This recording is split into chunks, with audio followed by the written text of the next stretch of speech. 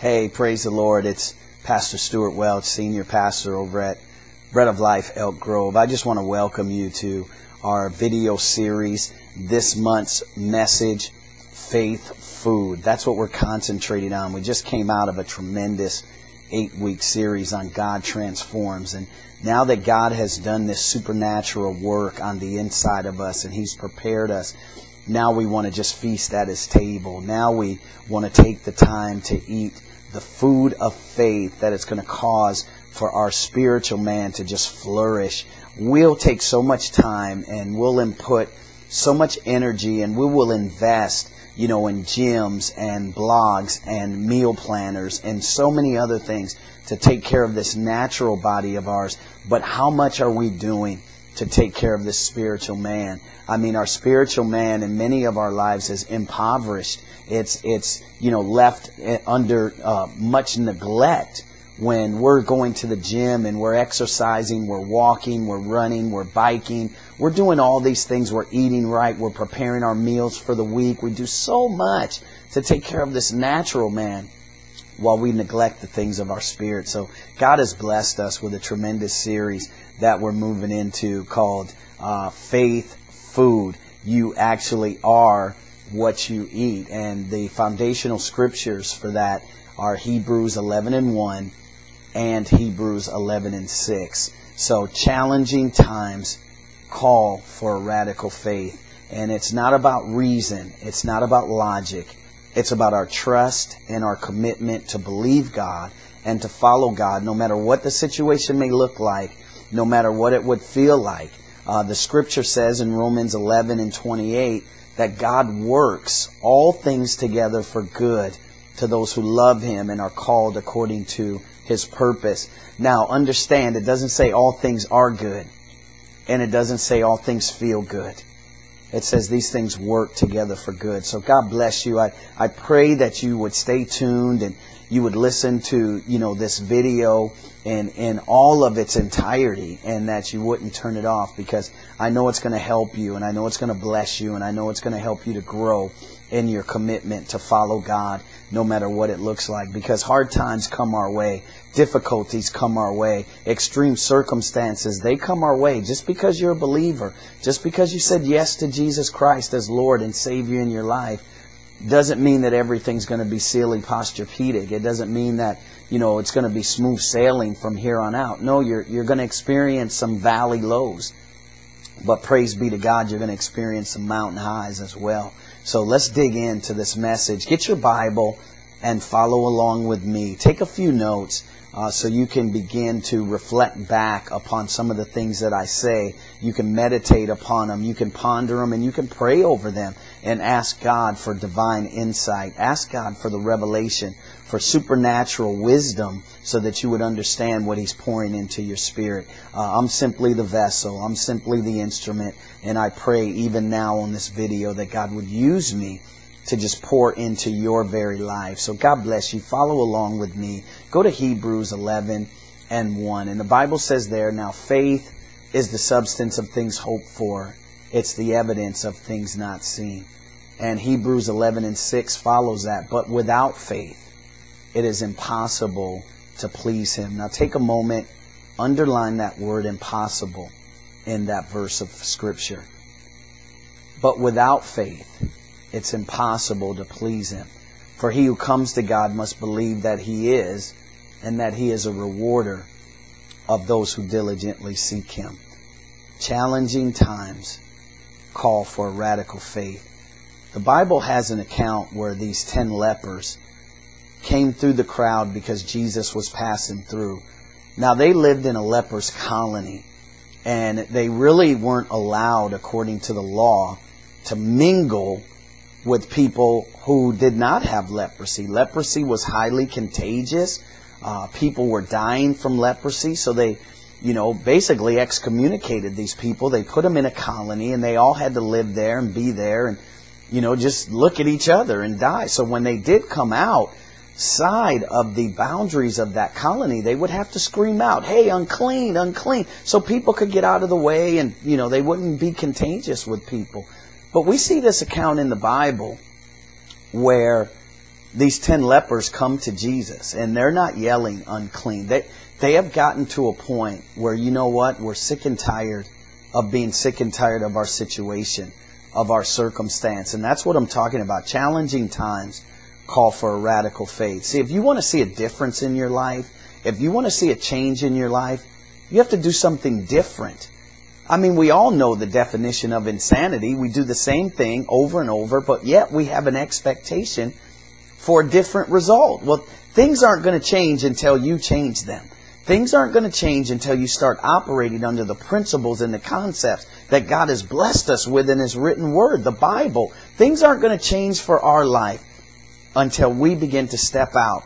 Like Peter stepped out of the boat. He said, Jesus, if it's you, bid me to come. Now, Jesus didn't sit there and explain to him reasonably why he should step out of the boat. He didn't give him the logic or the mathematical calculations that the water was going to hold him and all the things he was going to be able to do if he stepped out of the boat. Jesus used one word, and it's the same word that He uses with us today, my friend.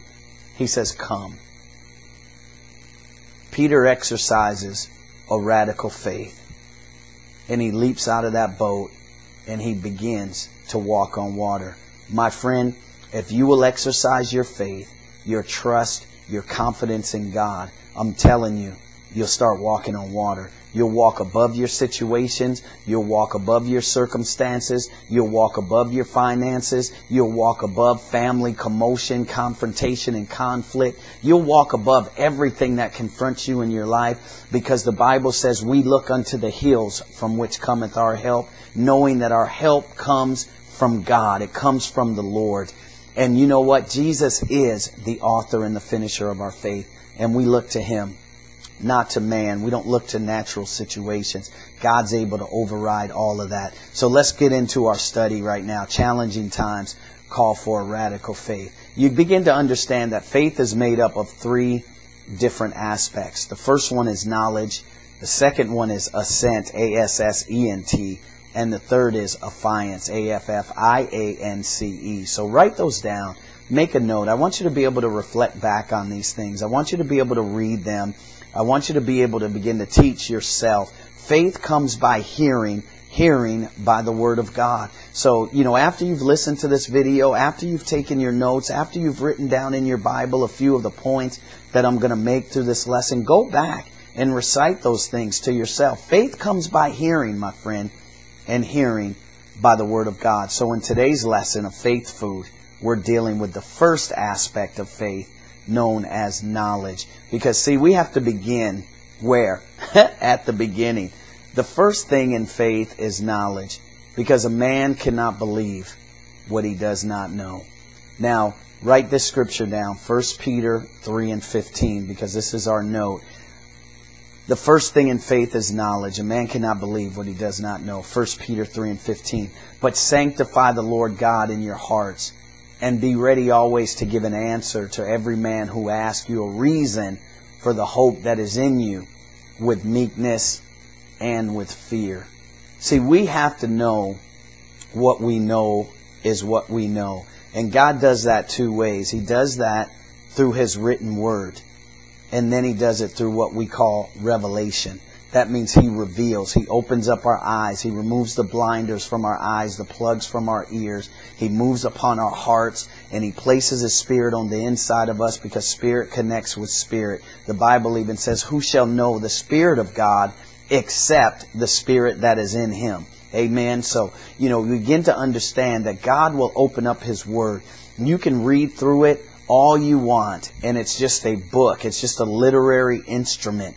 But man, when God begins to reveal things to you, now you begin to know and understand. And when you've had an experience with the living God, when you've had an encounter with God, when you've, had interaction with the Lord in such an intimate way, you begin to know what you know. And now you know that it's true. So it says, sanctify the Lord God in your hearts and be ready. See, any instance, any time, people are going to come to us. Why do you believe what you believe? And they're really looking for an answer. They're really looking for a reason to follow after God. They're really looking for a reason to come after God. And, you have the ability through the understanding and revelation and illumination of God's Word to be able to express to them because God is waiting to have the same experience with them. Now, it may not be the similar circumstances that surround your type of conversion, but we never know what God is going to do in the lives of His people. That's the fascinating thing about how God operates in the world. I mean, my story is not like anybody else's story. We're as individual to God as our fingerprint is. And then Romans 10:14. Write that down. Romans 10:14. How then shall they call on Him whom they've not believed? How can you trust in a God that you haven't believed? And then it says, how shall they believe in Him who they've not heard? If nobody knows about God and uses, what God has given us or taught us, then how can they believe? And how shall they hear without a preacher? And that doesn't mean the pulpit on a Sunday morning. God has given each of us, you, me, my wife, whoever's in your life, our inner circle, He's given all of us a ministry. And it's not a pulpit ministry, my friend. The Bible says that God has called all of us unto the ministry of reconciliation. See, so we're all ambassadors on this planet. And we're supposed to utilize the gifts and the talents and the abilities that God has given us to draw men to God.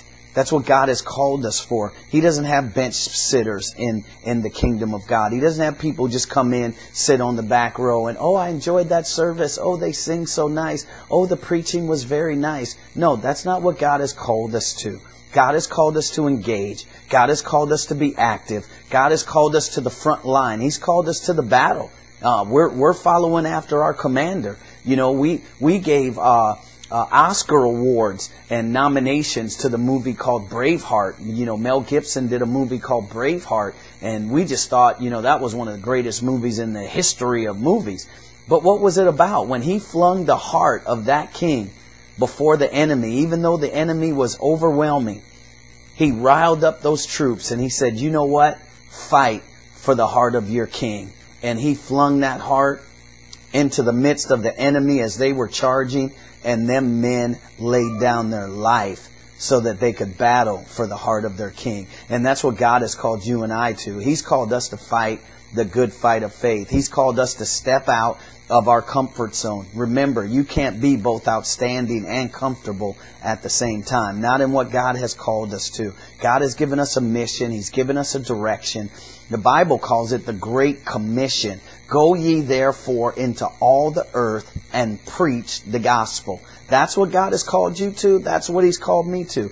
My ministry is different from your ministry. You utilize the gifts and the talents that you have to bring about God's glory. Because remember, Hebrews 11:6, without faith, it's impossible to please God. And what's our number one plan for even being on this planet?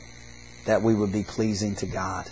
Hallelujah. So note those two scriptures. Go over them, read them. Now look, it's necessary to true faith that a man should know something about the Bible. That's what we live by. Some people have even entitled it BIBLE, Basic Instruction Before Leaving Earth. So that's our manual. That's our guidebook.